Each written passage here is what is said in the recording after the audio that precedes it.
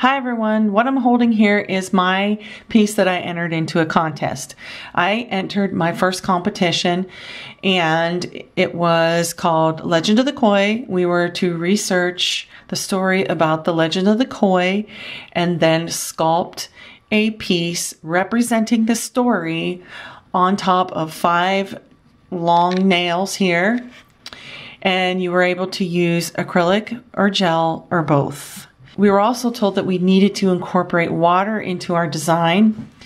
And I'm happy to say that I won first place in the Novice category. So that was really something. I was pretty proud of that. And I'm just here to share with you an up-close look at my piece. And I'm going to show you first how I incorporated water into it, and then I'll give you an up-close look at the details in my piece. So thank you all so much for watching. See you next time. Bye. Before I add the rest of my 3D pieces to my Legend of the Koi project, I would like to share with you how I incorporated real water into my project. And when I researched Legend of the Koi, I found that the koi were swimming up the Yellow River towards the waterfall. And what I did was I made a river inside the nails. I countersunk it.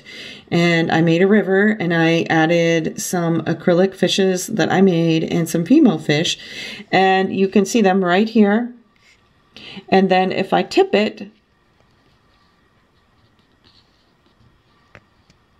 the fish will swim up the river towards the waterfall.